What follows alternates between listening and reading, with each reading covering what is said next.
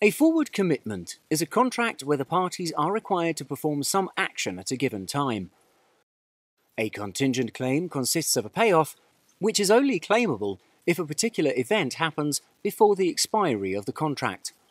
We shall go into an introduction of each of these classes of derivatives, which will explain why forwards, futures and swaps are forward commitment contracts, while options and credit derivatives are contingent claim contracts. At the initiation of a forward contract, one party agrees to buy an asset from another party, not today, but on a specified settlement date in the future, at a specified price. This price is known as the forward price. By convention, the party who agrees to buy is called the long, while the party who agrees to sell is called the short. Neither party makes a payment at this point. The forward price is based on the current market price of the asset, also known as the spot price, adjusted by the cost of carry of the asset. We shall learn more about the pricing mechanism in a future lesson, so we'll leave it as that for now. Once the contract is initiated, it becomes locked in as the contract price. Over the life of the contract, if the spot price rises, such that the expected future price is above the contract price, the long will have a positive value, while the short will have an equal negative value. The opposite is true. If the spot price goes down, such that the expected future price is below the contract price, the short will have a positive value, while the long will have an equal negative value. What happens on the settlement date depends on what is specified in the forward contract. In a cash-settled forward contract, the difference between the contract price and spot price is calculated. If the spot price is higher than the contract price, the short has to pay the long the difference. Conversely, if the spot price is lower, the long has to pay the short the difference. Cash-settled forward contracts are also known as contracts for differences or non-deliverable forwards. Another form of settlement is known as a deliverable forward. In this case, the short is required to deliver the underlying asset to the long, and the long pays for it at the settlement price.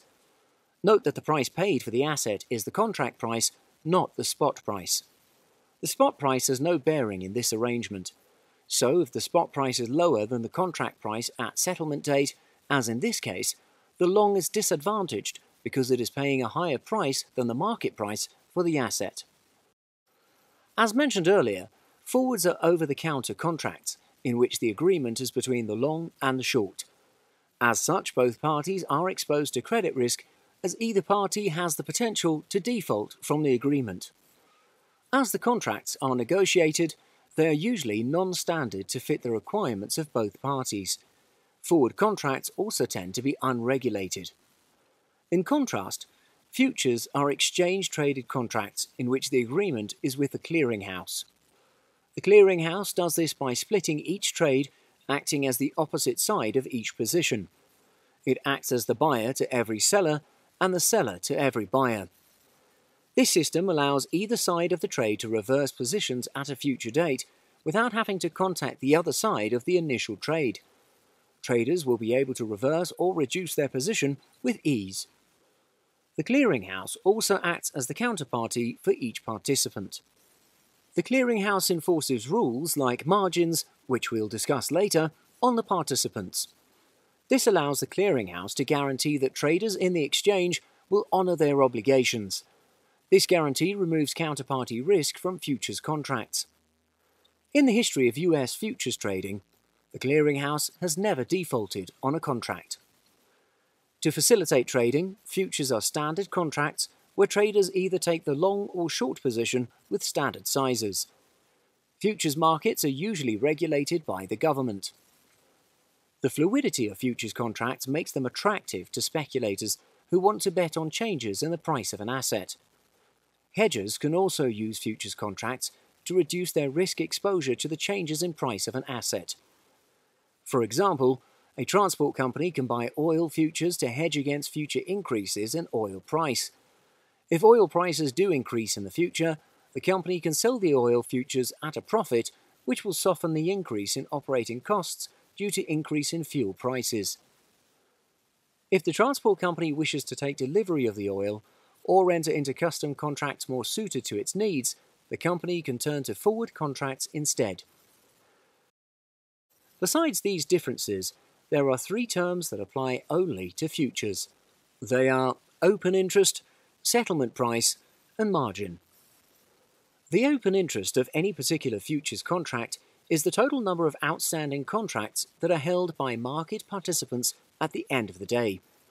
Open interest increases when traders enter new long and short positions, and decreases when traders exit existing positions. Open interest is therefore a measure of the flow of money into the futures market. Some speculators look for trading signals based on the open interest for a particular asset.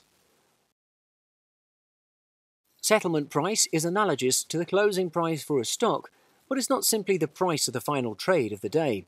It's an average of the prices of the trades during the last period of trading, called the closing period. So, as in this case, even though the final trade of the day was done at $88, the settlement price is recorded at the average price of the closing period, which is $76. This specification of the settlement price reduces the opportunity of traders to manipulate the settlement price. The settlement price is used to calculate the daily gain or loss at the end of each trading day. On its final day of trading, the settlement price is equal to the spot price of the underlying asset. Margin applies to futures contracts, but not forward contracts. Recall that under a futures contract, the clearinghouse is able to guarantee that all parties will honour their obligations. This is achieved through requiring both the long and the short to place an initial deposit known as the initial margin. The initial margin per contract is relatively low as compared to the size of the contract. For example, if a trader longs the futures at $100 at this point, an initial margin of $20 may be imposed by the clearinghouse. This initial margin is deposited in the trader's margin account. After the futures contract is obtained, changes in the price of the futures contract result in daily gains or losses. They are credited to or subtracted from the margin account of the contract holder. This is called the marking-to-market process. The maintenance margin is the minimum amount of margin that must be maintained in the margin account. If the balance in the account falls below the maintenance margin, additional funds must be deposited to bring the margin balance back up to the initial margin amount. So in this case, the trader has to top up his margin account by $24 to bring the account balance back to $20. Note that this is different from the case of an equity account, which requires investors only to bring the margin back up to the maintenance margin amount. You're watching an excerpt from our comprehensive animation library. For more videos like these, head on down to prepnuggets.com. At Prep Nuggets, let us do the hard work for you.